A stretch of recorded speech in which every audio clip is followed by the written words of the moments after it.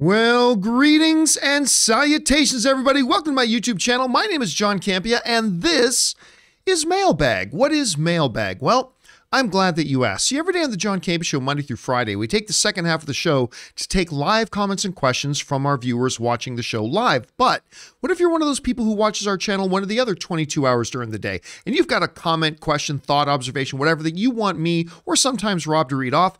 Well, that's why we do Mailbag, because you can send in a question for Mailbag anytime, 24/7, using the tip link that's down in the description below. You can just click on it there, or you can enter that in manually at www.streamelements.com/movieblogtv/tip. You'll begin your comment or question read on Mailbag if we deem your comment or question appropriate to be used on our show. And of course, you'll be supporting our channel at the same time. And all of us at the John Campea channel, thank you guys so much for your support. Well, it is Sunday, and I told you guys we'd be doing another Mailbag this weekend, so that's what we're doing right now. So let's not waste any time and get right to it. We're going to get things started off here with one sent in from Geek Girl 1980, who writes the following.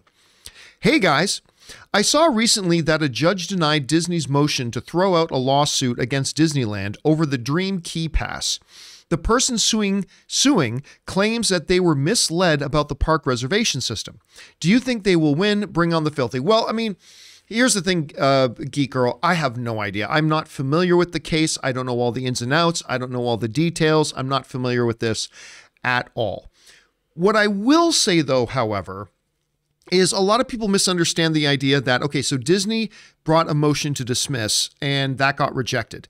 That does not mean that Disney's going to lose the case, though. Not necessarily. It doesn't mean they're going to win. I'm just saying it doesn't mean they're going to lose. A lot of times a motion to dismiss is brought to a court prior to a trial really getting started. And quite often those motions to dismiss are rejected. Sometimes they work, but they often don't. But that doesn't really give you any insight as to whether or not they're going to win the case or not. It just means that the judge feels there's enough there to at least have the trial, right? I'm oversimplifying it massively, but just generally that. A good example of that is in the recent Johnny Depp UK trial, right? The Sun, or the side of Amber Heard, the Sun brought a motion to dismiss the case and it got denied. It got rejected. Now, of course, they still went on to win the trial, Amber Heard and the Sun. They went on and won that trial anyway, even though their motion to dismiss got rejected.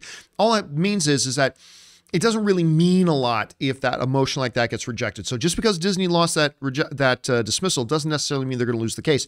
Maybe they will, maybe they won't, but I have no opinion about it because, like I said, Geek Girl, I don't know anything about it, unfortunately. All right, thanks for sending that in. Next up, we've got Willow, who sends in like a $50 tip. Thank you so much, Willow, for supporting our channel on that level. Willow's been one of our longtime supporters around here, as a matter of fact. Thank you, Willow. And Willow writes, I would like to send my best wishes to John's mom and hope she has a full and speedy recovery. If John is reading this, and I am, which kid in the photo of your dad that you recently posted is you? I'm dying to know. All right, thanks for sending that. I'll tell you what, I'll see if I can, just so you guys know which one we're talking about here. Let me see if I can bring up that photo in question. Okay, there's the photo. Let me see if I can bring it up here. So there's the photo. And you can't see the whole thing, unfortunately, because it's getting cut off here a little bit. But on the photo, the kid with the mop hair, that's me. That's me in the blue and white checkerboard shirt. There's me. Sitting right beside me on my dad's lap is the youngest of our family. That's my brother, Rob.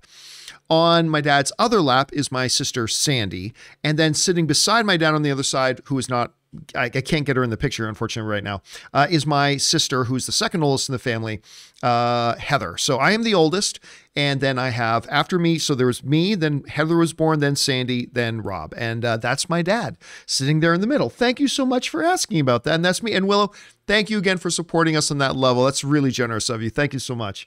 All right, next up, we've got Jerome, who writes, like Daenerys, there are Walter White fans who didn't see him as a villain / evil, either when though, stress again, there are Walter White fans who didn't see him as a villain / evil either, even though he was responsible for the deaths of innocents. He was also a jerk, and he eventually had enough power, enough money, but he kept pursuing more power. Your thoughts? I mean, Breaking Bad is a different thing, right? Like the difference we've talked about this before. One of the big differences between the two characters is in Breaking Bad with Walter. The name of the show is Breaking Bad. I mean, the show always told the viewers from the beginning, this guy is Breaking Bad. He's going to be a villain. He's going to be a bad guy. And like a lot of villains, he sees himself as just misunderstood, or he tried to do the right thing, or whatever. But ultimately, the show was the show. But, you know, people view characters in different ways. It's just like anything else with movies or TV shows. Like, characters will all hit us in different ways. Like, some people look at Boromir in Lord of the Rings as being like just an absolute jerk. Me, he's my favorite character in all of literature because there's a great redemption arc there, right? So it all depends. Everybody looks at characters different, including characters from Game of Thrones, including characters from Breaking Bad, and it's just their own experience. But yeah, I mean, the show itself is, I mean, it's called Breaking Bad, so it's pretty clear. All right, next up. The Robo Producer writes, Yo, John, you were talking about how film sequels should maybe recap the last film. I remember that a long time ago. Like, I don't think I said they should do that, but I mean, maybe I'm not remembering right, but I thought I said, like, it may not be a bad idea if, you know, how a lot of TV shows, an episode starts with previously on our show, and they give a little bit of recap just to bring the audience up to speed. I thought, well, maybe that wouldn't be a bad idea for a movie that's part of a franchise or a sequel. Anyway, much like many of the TV shows do. This worked well in the Friday the 13th saga. It's a great tool if used right. I don't know what bringing the filthy means. Explain. I'm just going to do a quick version. Bring on the Filthy. Many years ago, I was asked a question about an upcoming movie called 50 Shades of Grey based on the book, and would it be rated X, or would it be rated NC-17, or would it be rated R? I said it's going to be rated R. I said, don't get me wrong, I love the Filthy. Bring on the Filthy. Blah, blah. And ever since I said that, it just caught on, and people just started ending all their messages to me with Bring on the Filthy. So there you go. All right, thanks for that, Robo. Next up, Tim writes, Hey, John and team. I personally love to use the long trailers at the beginning of movies to eat my popcorn, and once I see the AMC trailer start, I have time to get up and refill before the movie starts, just in time to watch Nicole Kidman. Hope it stays. God, Tim, I mean, God bless you if that's how you feel. I couldn't disagree with you more. In all dead seriousness, Ann and I went to a Regal Theater last night. Not because we were seeing a movie, we were just going out for dinner, but we went out of our way to go to this Regal Cinema. That's just a little bit further away from us than the AMC. And I actually went in to talk to a manager there about the Regal Unlimited plan. I am dead serious. I am honestly thinking about canceling my AMC A-list and stopping going to AMC theaters and changing, because AMC has been my movie theater of choice for a lot of years. But I'm actually considering it because of that Nicole Kidman ad. And you might say, and I get it, you might say, really? You change theaters because of like a 1 minute thing? Here's the thing. I go to a lot of movies, and you guys already know that one of my big irritating points of going to the movies is that a 7 o'clock movie doesn't actually start for a half hour after that, right? That is a fucking idiotic thing that these movie theaters do. You fucking morons. The people who come to the movies if you give them a good experience. You're off to the wrong start when a movie doesn't start till half hour after you tell them it's going to start. Fuck you. Anyway, but it gets especially irritating when I sit through 25 minutes of trailers and then it's not over. Then they got to show you go out and buy a soda at AMC, and then they got to run a spot for join A-list at AMC. And then instead of just starting the movie, they have to run that fucking Nicole Kidman spot again. And I love Nicole Kidman, but a commercial that's telling me I should come to a place that I'm already at. I'm like, why are you showing, like they've started running those commercials on TV, and that's great. It's a great commercial to run on TV because you're telling people who are not at AMC theaters, hey, you should come to AMC theaters. It is the height of idiocy that they play a trailer saying, hey, come to AMC theaters. Well, forgive me if I'm wrong, but am I not already sitting right fucking here? So like instead of starting a movie that is already technically 28 minutes late, instead of starting the movie, you just play another commercial. It fucking drives me crazy. And it irritates me so much. I've now had to watch this commercial like 85 times. I'm actually thinking about changing movie theaters. I really am. Now, not 100% sure we're going to do that. There's a lot I like about AMC theaters, but I'm glad it works for you, Tim. God bless you. But it's irritating enough to me that I'm actually thinking about changing movie theater chains.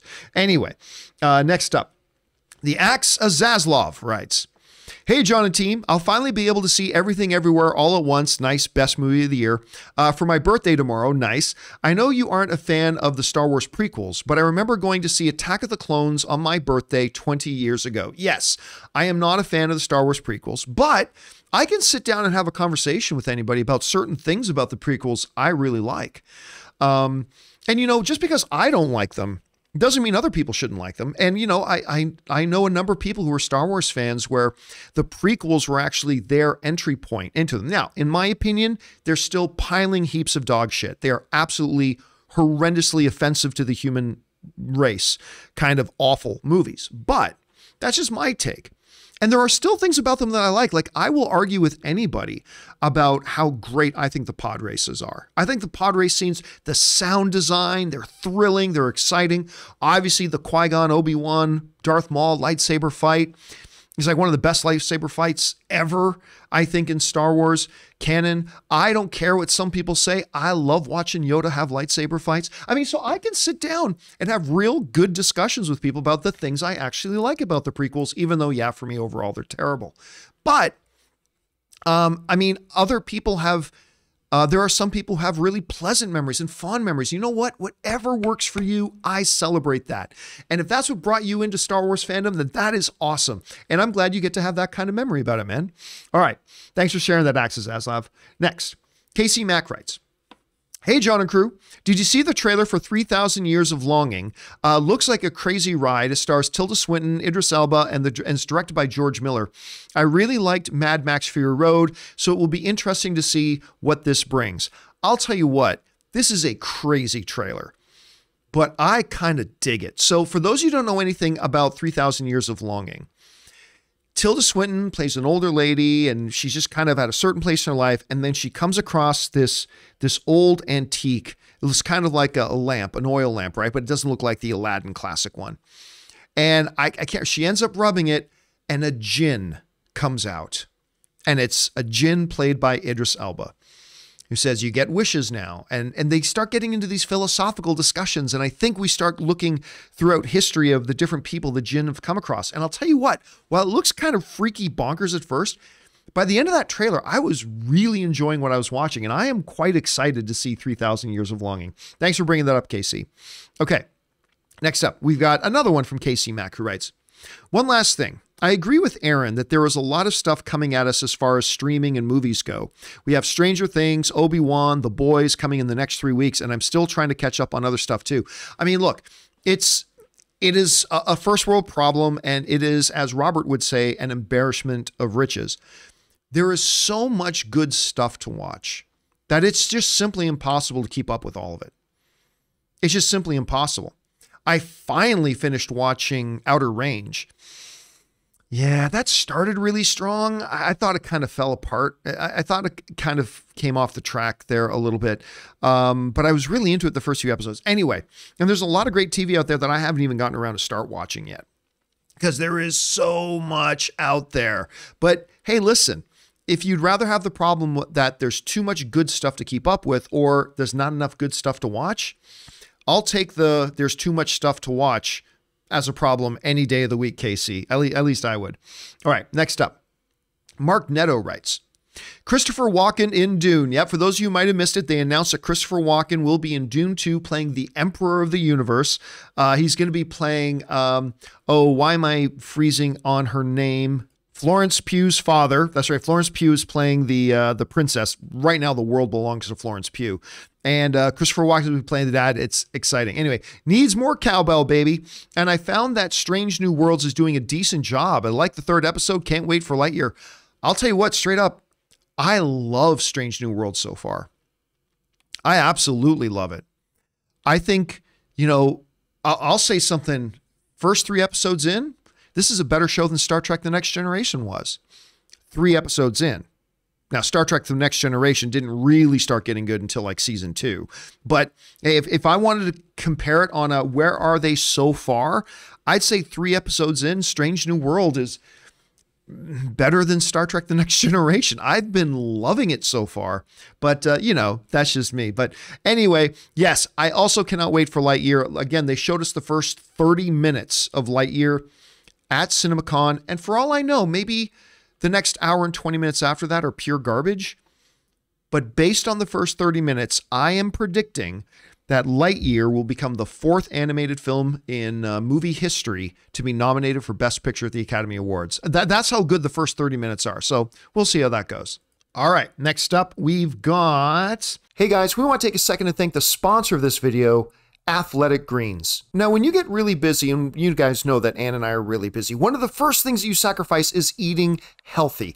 And I simply have never eaten enough vegetables in my diet, I admit it. So for a long time, I've been looking for a really good all-in-one supplement that helps me get those nutrients and vitamins that my body needs. And thank goodness I found Athletic Greens AG1. So what is Athletic Greens AG1? Well, with one delicious scoop of AG1, you're absorbing 75 high-quality vitamins, minerals, whole food source superfoods, and probiotics to help you start your day right. And for me and Ann, it's easy. We get up in the morning, we pour a big glass of water and add 1 scoop of AG1. So many people today are taking some kind of multivitamin, and it's important to choose one with high quality ingredients that your body will actually absorb. And it's cheaper than getting all those different supplements yourself. And on top of giving you all those vitamins and nutrients, it also supports better sleep and quality of recovery and supports mental clarity and alertness. Right now, it's time to reclaim your health and arm your immune system with convenient daily nutrition. It's just 1 scoop in a cup of water every day. That's it.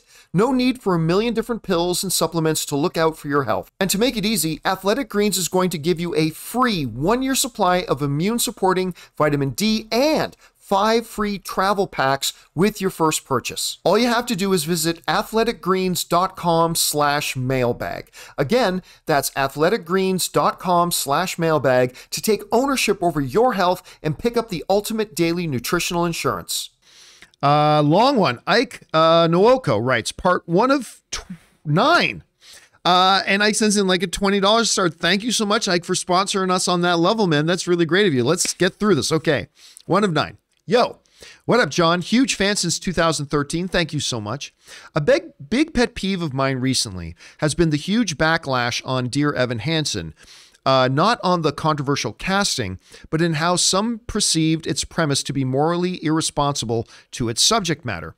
I don't mind people being uncomfortable with its premise for personal reasons, like a cancer patient not being okay with watching a comedic cancer story like in the movie 50-50, or a recovering drug addict not being comfortable with watching Breaking Bad. Yeah, that's good. That's a good point. But people criticizing the creative team behind the film and the overall story as morally irresponsible for wanting to explore such a premise and ultimately a blatant disrespect to mental health is misguided at best and morally inconsistent to me. The movie explores how his actions are unquestionably wrong by showing how his guilt burdens his anxiety and his relationships, and literally shows him getting shunned and outcasted after he tells the truth to the family of the victim and his school. Yet people ignored all that or prejudged the movie just to claim that the movie sends a wrong message in showing its main character getting rewarded for bad behavior over such a sensitive subject matter related to mental health by exploiting grief. Yet those same people will praise The Wire, even though the lead detective cheats on his wife, took the dead bodies of homeless men and desecrates them to frame someone else and game the legal system, and literally gets celebrated as a hero cop in the final episode. Or praise The Sopranos, even though they call minority racial slurs, cheat on their wives, and physically abuse them, but get rewarded with money and sex for bad behavior. Or praise Game of Thrones, even though they have a newborn baby getting eaten by dogs. No problem with people who disagree with my take on Dear Evan Hansen. I just want people to be consistent when they get on their moral high ground and start indicting others based on their morality. All this coming from someone who has a connection to mental health. Sorry for the long message. I'm just curious on your and the community's take on this topic. Thanks and appreciate all that you do. All right, Ike, thank you so much for sending that in. And listen, this is a topic I have spoken about a number of times over the years. It drives me crazy when I hear people say That movie sends the wrong message. I'm sorry. Are movies not supposed to be stories?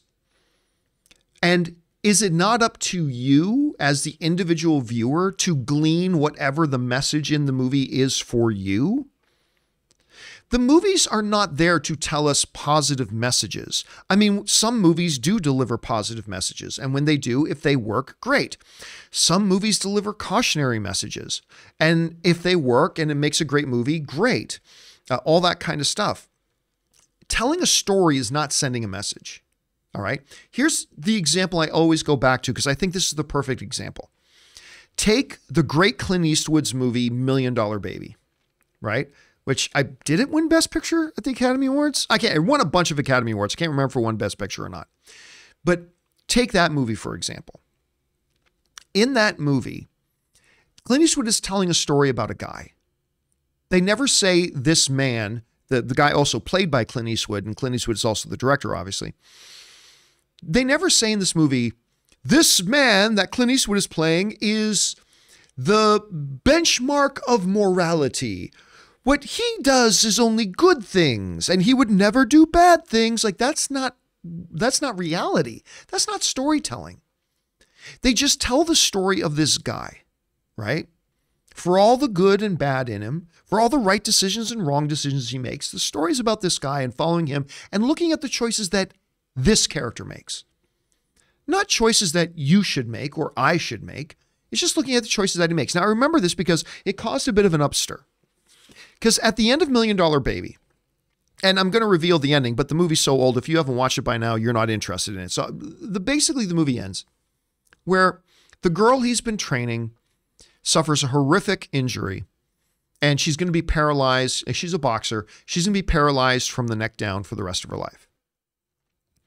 And in the hospital, she begs him to help her kill herself. She begs him to help her end her own life. He doesn't want to, but she insists. She begs him. Now, this character, this fictional character, is faced with a dilemma. He doesn't want her to die. He doesn't want to help her, but he wants to respect her wishes. She's obviously miserable, and she is begging him to do this for her. Now, in the movie, this fictional character makes the decision to help her end her own life. Okay? A fictional make-believe character who does not really exist makes the decision to help her. Now, it should be noted that as the movie ends, there's no big screen comes up with the words, "This should teach all of you a lesson that you should help people commit suicide if they're paralyzed." The movie never says that. It's just a story about a fictional character who was faced with a dilemma, and then that character made a certain decision. It wasn't telling you what's right or wrong. It wasn't telling me what's right or wrong. You may have thought what he did was right. You may have thought what he did was wrong, but that's up for you to glean and interpret. The point is, after that movie came out, a lot of people were very pissed off at Clint Eastwood. I believe, if I'm not mistaken, there was even a picket and protest outside of the Academy Awards where he was nominated for a bunch of awards saying, that Clint Eastwood thinks handicapped people should be put to death and stuff like that. And it's like, no, he's a storyteller telling a story about a fictional character that doesn't really exist, and these are the choices that character made. Movies should never be made by, make sure the good guys only make good decisions and bad guys only make bad decisions. No, if you're going to make a movie for 4-year-olds, fine. But yeah, I don't know about you, but I instantly tune out any criticism of a movie that says, well, they're sending the wrong message. If you're worried about that, are you basically saying that human beings don't have the capacity to interpret what they see happening? Because that's real life, folks. It's real life. And you may like or not like a certain movie depending on what the characters do and all that kind of stuff. Yeah, that's normal. We may like characters, we may not like characters, we may get attached to a story, we may not get attached to a story, and that's all fine. But this whole thing about it's sending the wrong message, I personally tune somebody out once they say that. I just tune them out. That's just me. So I get where you're coming from on that. And I agree with your frustration on it too, because to me, that's just not a good place to start a conversation about a fictional story. You know, a fictional story. Anyway, that's just me. Okay, next up, we've got Jerome who writes, could Doctor Strange have cut off Thanos' hand with a portal like Wong did with Cull Obsidian? And in What If Ultron cut Thanos in half with an energy beam? So despite his invulnerability, it could have worked unless Strange did try in some scenarios. We'll never know. It may have worked on Thanos. It may not have worked at Thanos. And I think at some point I don't think he was even involved in the fight at that point when they actually had him restrained for that part, right? I don't think he was involved with the fight at that point. So whether it could have or couldn't have, we'll never know. We'll just have to see. All right, next up, Scott Brown writes, since you enjoyed Winning Time, I recommend a documentary called Basketball, A Love Story on Hulu. It's narrated by Chadwick Boseman, and it's one of the best docs I've ever seen. It goes through the entire history of basketball, including all the NBA rivalries. Oh, that sounds interesting. Now, unless it starts with the fact that basketball was created by a Canadian in Canada, then I'm not interested in this fake documentary. But if it covers that part, I'll be interested in it. I know I've heard of this before, never seen it myself. I think someday, Scott, I will sit down and give it a watch. Thanks for the recommendation, man. All right, next up. Shook Nasty writes, do you like ST4? I have no idea what that is. Having movie long episode lengths. And do you think other streaming services will start, like Moon Knight in particular, could have benefited greatly from longer episode lengths? I don't know what ST4 is. Look, all I know is any movie, and this goes for TV shows as well. Every movie and TV show has a right length for it. Right? There's no such thing as like 2 hours and 5 minutes is the right length for a movie. No, that's not true. Some movies should be a little bit shorter than that. Some movies should be a little bit longer than that. It all depends on what the right time for that individual movie is. And I think the true is same as well for television shows as well. There's the right length for it. I've just been frustrated with the Disney Plus ones because aside from WandaVision, I really feel like they never get it right. Even with the Disney Plus Marvel shows that I've enjoyed, I feel like they've never gotten the length right. Either of the number of episodes or the length of the episodes or anything like that. And I hope that's something they get better at. All right. Stay Schweddy for Schnepp writes, over or under 30% that James Earl Jones will reprise the voice of Darth Vader for the Obi-Wan series. Hashtag Stay Schweddy. I believe I heard, now I could be wrong about this, but I think I heard he's not doing the voice of Vader in Obi-Wan. I think he is now retired from doing the voice of Vader. I might be wrong about that, but maybe not. And you know, it's perfectly fine. James Earl Jones has served us, the fan community, doing the voice of Vader for decades and decades and decades and decades. He's well earned being able to retire from it now. And there's a lot, like I've watched some video games and stuff like that where there's the voice of Vader and it's not done by James Earl Jones and it sounds pretty damn good. So I am okay if they move on from him, but I believe I heard he's retired from it now. Again, don't take that to the bank. I might be wrong about that. So I'm going to say under 30%. All right. Next up, Captain Hawkeye Pierce writes, a little bit of mash there for you, I think. Will you guys be doing a movie club for Logan at some point in the future? Yes. I don't know how much longer we'll be doing movie club, but we're going to be doing at least 5 or 6 more of them. And Logan, which I believe is a top 3 greatest comic book movie of all time, that is definitely one we are going to do. Thanks for asking, Captain Hawkeye.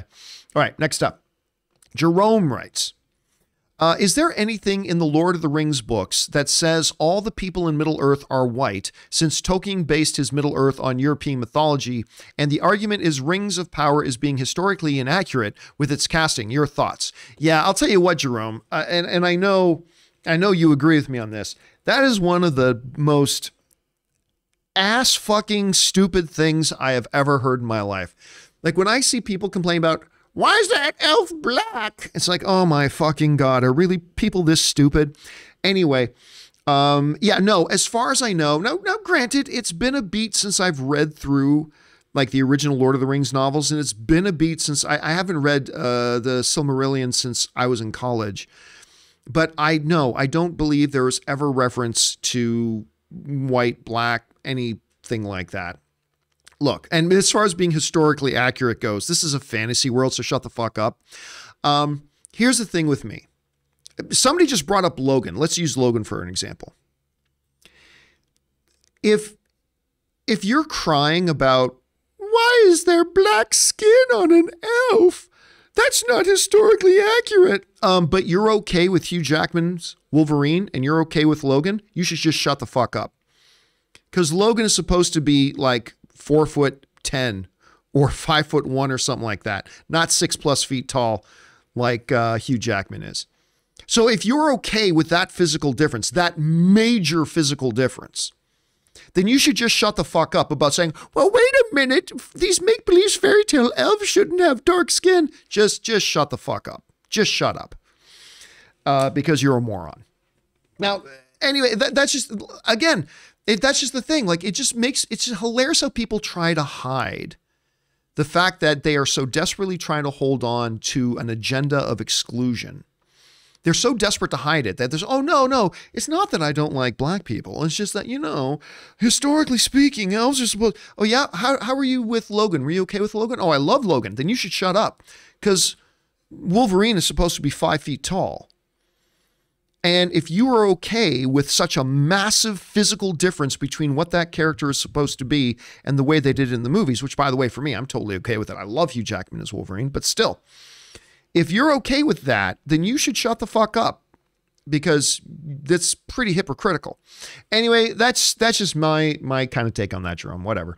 All right, next up, Connor Thorne writes, I don't know if you guys watched What If, I did, but if you did, I was wondering how old do you think Supreme Strange was since he went back in time to study for what seemed like centuries to defeat the absolute point? Oh, I have no idea.